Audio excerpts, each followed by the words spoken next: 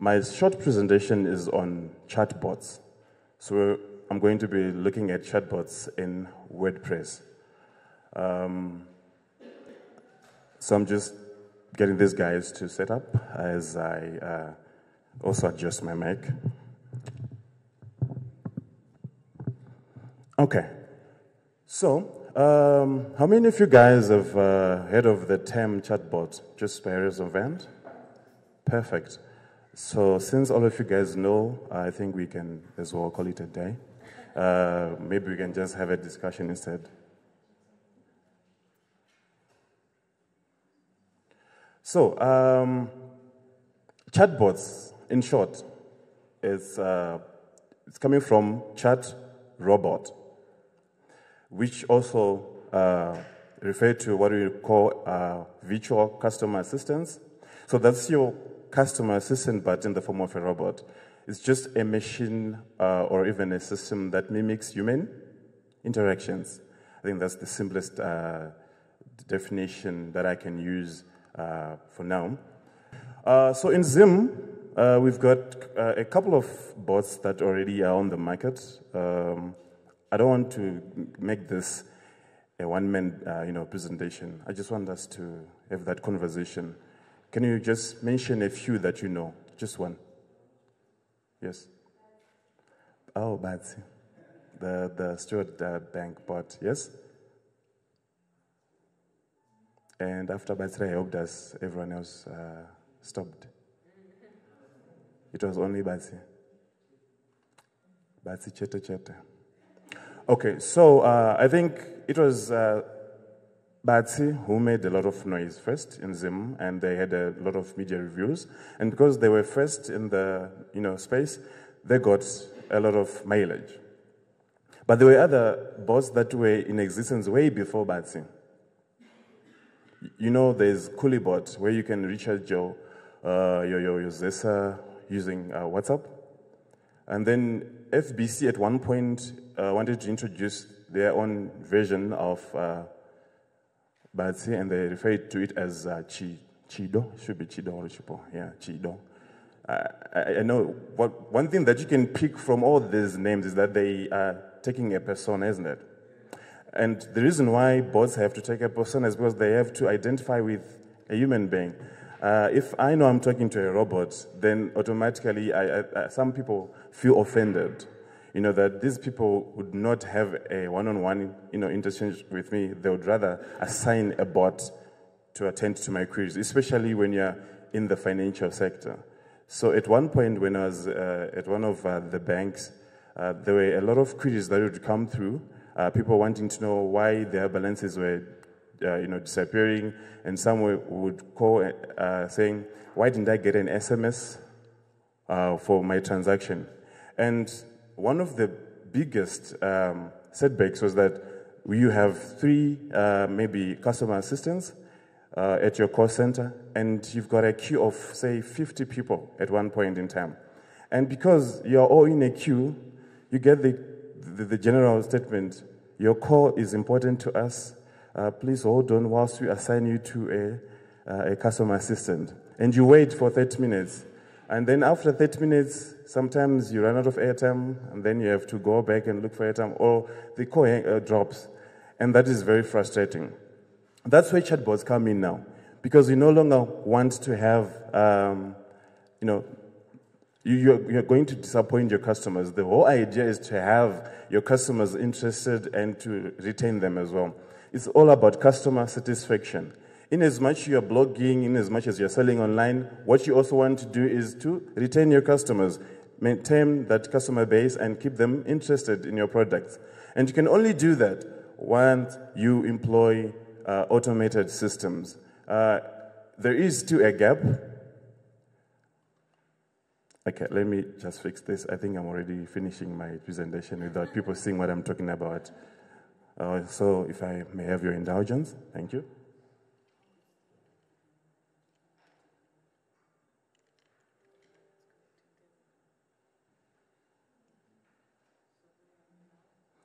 Would like to thank Batsy, the bot, for assisting us. We now have the presentation. Okay, thank you, Tapio. Okay, so just a brief background on where we're coming from. According to the Business Insider, 85% of all conversations online are assumed to be without human intervention by the year 2020. And you know what that means?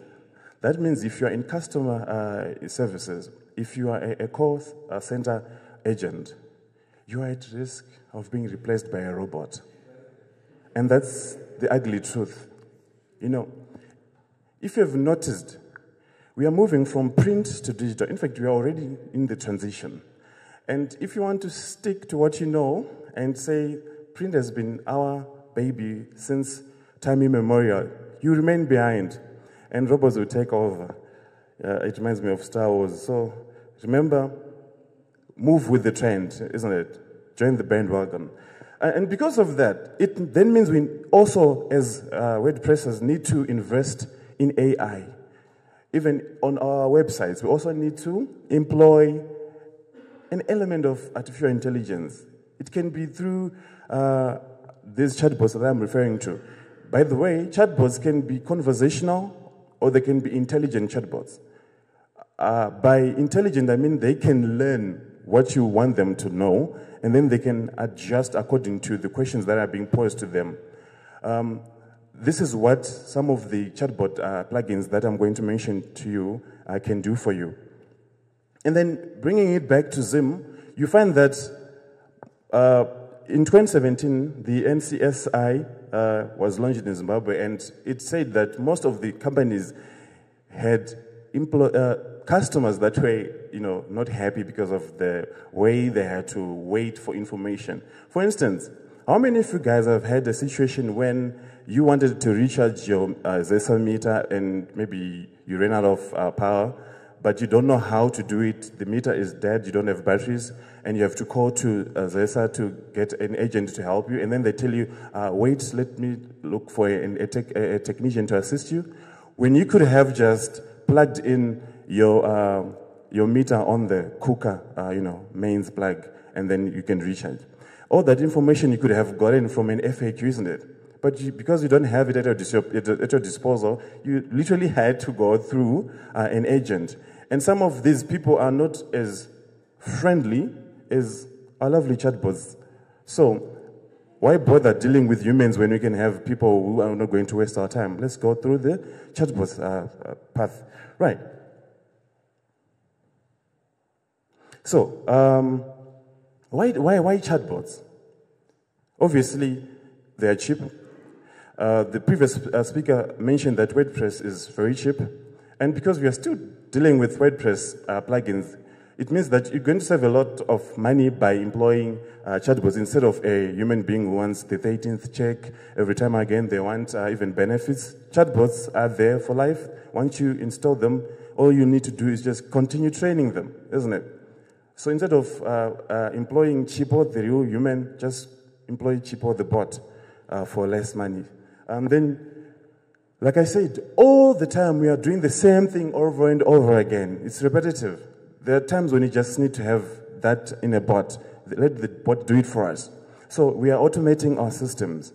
Most of the banks in Zim right now are having that problem because they're doing routine jobs, routine work that could have been done by a bot. But because they don't want to employ bots, they continue employing people, and instead of realizing profits, you realize loss.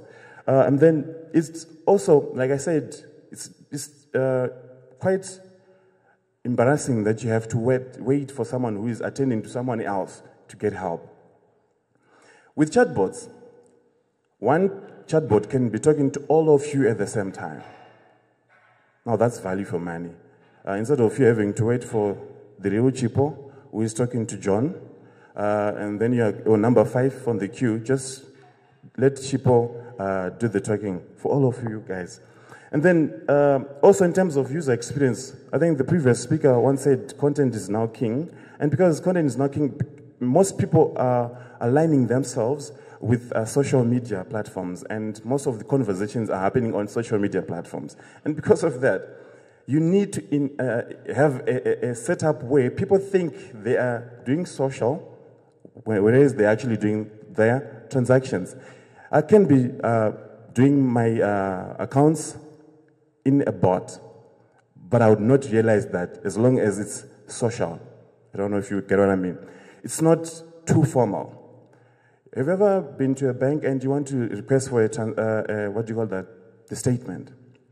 And then they give you this funny face and they ask you, when was the last time you came to the bank? Who is the branch manager, etc. That is quite stressing. And because of that, you can just use a bot which acts like a human and doesn't waste your time. Okay. And then the last thing is, there have been advances in AI, like I said. Big data is the game of the day. Artificial intelligence, big data, and your Internet of Things. Everything is now integrated. And because artificial intelligence, you know, there is now augmented reality that is soon to come to also Africa. Facebook introduced, I think, Facebook Spaces. And because of that, we also need to tap into that technology through our WordPress blogs. So, we mentioned the examples of the local chatbots. There was a promotion that was run by Shield, where they asked people to enter their details via WhatsApp, but they were actually talking to a bot, not a person. And all the registrants that registered on that bot managed to interface with the bot, which was a good way of saving money. That whole promotion was done at a less cost than if we had engaged a human being. So we've got chat building platforms that you, as the WordPresser, can also tap into. You've got your Motion AI, you've got your IBM Watson. I personally like IBM Watson and Dialogflow, as well as Hello Taz. All these platforms are already there on the internet. You can, look into them. And IBM Watson also has a course that you can take just to learn how to use the chatbots. So they can give you an outline, and you can learn how to do it at your own pace. And then also IBM Watson has a plugin that you can plug into WordPress. You can then use that plugin to collect data, to do surveys, and even to automate your FAQs. So the most popular ones are Chatfuel, Watson, and Dialogflow. It's not on this one. So let's look at the chatbot plugins. Since we are at a WordPress conference, let's look at the actual plugins that you can use to employ chatbots in your WordPress website. So there is one that is known as IBM Watson Conversation. How many of you guys know the IBM Watson framework? Perfect. Perfect. When people know their stuff, they raise their hands like Superman. Yes. That's good. Yeah. So this is one robust system, and if you have time, look into it. It will save your life. It will really go a long way, believe you me. You can create your own chatbots in Watson. At some point, IBM was offering scholarships to people in Africa to undertake Android development, bot development, and we should also be looking out for those platforms. They really help. It's not really techy. It's what you and I can do, the layperson and that. Right, we move to the next one, which is virtual spirits. Chatbots, from the name virtual spirits, for those who are religious. Thank God it's a paid chatbot, so you are safe. So virtual spirits is all good because it also covers other languages apart from English. So if you want to do chatbots that can be understood by someone who is in Portugal or France, then this is the one for you. And then we can move on to the next one, which is a free live chat. This one now is a 24/7 automated chatbot that can collect information when you are not online. And then it can then send you via the database or even as an export file. You can do a CSV of that, and then you can later on call your people if you want. You can even complete all the conversations within the bot. All you just need to do is follow what was happening. So this will help you. And then we've got the WP chatbot for Facebook Messenger. So this one is dope in the sense that you're running the chatbot in your WordPress site, but it then pushes your notifications to your Facebook Messenger. For bloggers, I would suggest you use this one. Why? Because if you post something, you don't necessarily have to go to Facebook and say, I've posted something. This can push that content to your Facebook.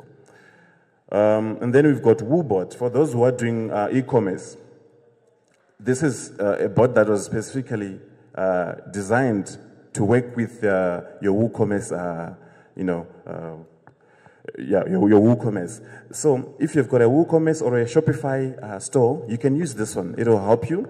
It can even suggest the products that a person can buy when they type specific keywords. Remember, with chatbots, you can also train your chatbot to behave in a certain way. All you need to do is write a few questions and then respond to the questions, and then the chatbot can learn through those questions. Okay, and then we've got ChatX, and we also have collect.chat, and right. I think for now you can use those ones. Now, we have to talk about the do's and don'ts. They're important. The do's and don'ts are important in the sense that there are a lot of people who think that once you have a chatbot, then everything's okay. Let me give this analogy. If you have a chatbot, it's like someone who has gotten married and then they think everything is now rosy. If you don't work on that marriage, it can actually be your downfall. So remember, chatbots are bots. At one point, there should be that human element, isn't it? So always make sure that if you are employing a chatbot, a person can identify with that chatbot as if they are talking to an actual individual. For instance, this is your intro. Hello, my name is Chido. How can I be of help to you? That's more conversational, isn't it? Don't be like this. To infinity and beyond. You know, it won't help. Keep it human, isn't it? And then most corporate companies, they make the mistake of putting a lot of corporate jargon. So if you want the basic plan for our insurance, we need you to have done A, B, and C. That is too formal. And remember, we are trying to keep it fun and interactive. Once you do that, you're chasing me away. And keep the chats short. Don't give me a paragraph. That's what I ran away from your website. So don't give me a lecture as to why I need to talk to you. So keep it short. And like I said, we have to give the bot a persona. That is very important. They need to know they're talking to someone. That's why Batsy was given that name, so that people can identify with a name. Right. And then it is sometimes easier to just use what are known as buttons. Buttons, in sense, you are guiding the user to follow through what you want them to click on, instead of them having to go on a wide goose chase. That will take them more time. And then the don'ts. Never use chatbots to handle sensitive information. I'm using never. Why? Because in this age of digital privacy, where a lot of emphasis is on privacy, if by chance I send my details to a chatbot and I leave my laptop unattended and someone can, view what I have done, then I'm at risk. You know, now there's card cloning. So if I was using WooBot, for instance, and I left my card details, Right. You can also, you should never leave users hanging. For instance, hello, how can I help you? And then you say, I want to know about A, B, and C. And then you don't respond. That's it. The chatbot doesn't know. It gets stuck, and then the user is still waiting for a response. Never do that. With social media, you'll be massacred. They'll take screenshots, and then they'll post. And then some of us, like those in the WordPress group, will take screenshots, share within the group, take it outside the group, share within another group, so that you get the full impact of what you've done. Anyway, don't use long responses and don't be ambiguous either. Basically, that's chatbots in WordPress. I think that would be my presentation for today. Thank you, ladies and gentlemen.